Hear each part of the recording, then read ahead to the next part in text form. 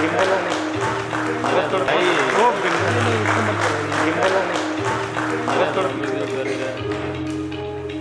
really, I've lived in this area and one day I've left. Wow. It's really pleasant coming here. It doesn't feel like a tech park, it just feels like almost close to like a greenhouse. Yeah. No, I think that was our intention. Thank you so much. You know, Sakinaka is an amazing area.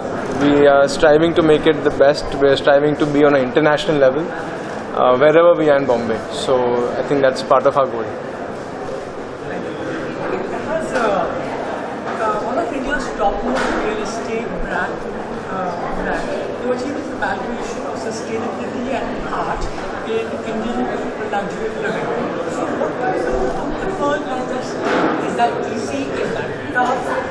How do you strike a fine balance between aesthetics, between utility, and above all, sustainability at the core of it all? It's not an easy balance to keep.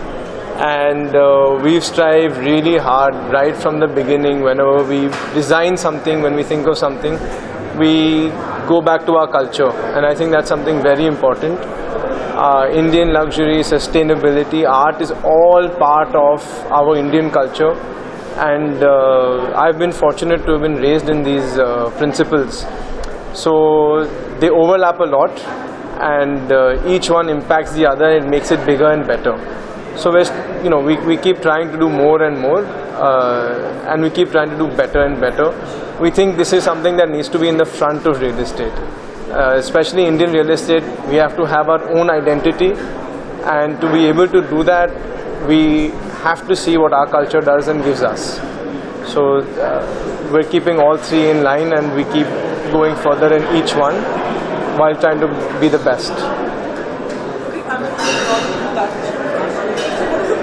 Challenge in marrying sustainability and aesthetics and art? So one is very form driven, which is very technical. So it means that you have to have a lot of things for sustainability. There are a lot of restrictions in many ways. The type of glass we use, the type of materials we use, all those things are limiting. So to be able to make them look aesthetic, to be able to give it a design that's pleasing to the eye is very important.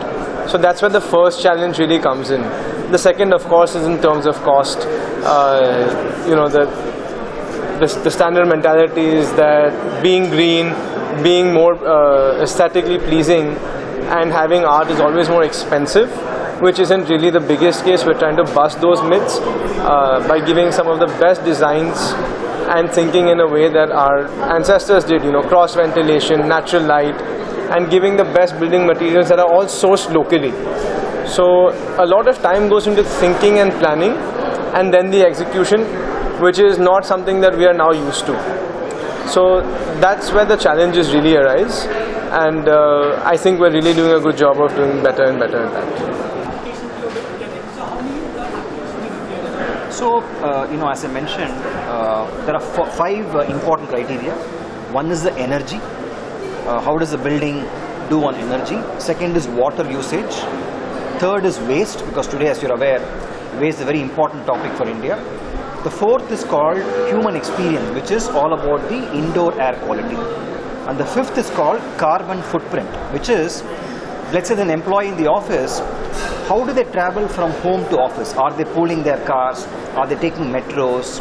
Because if they come in a private car, they are doing a lot of footprint, right? So those are the 5 pillars of LEED which we use to certify projects. Have I answered the question?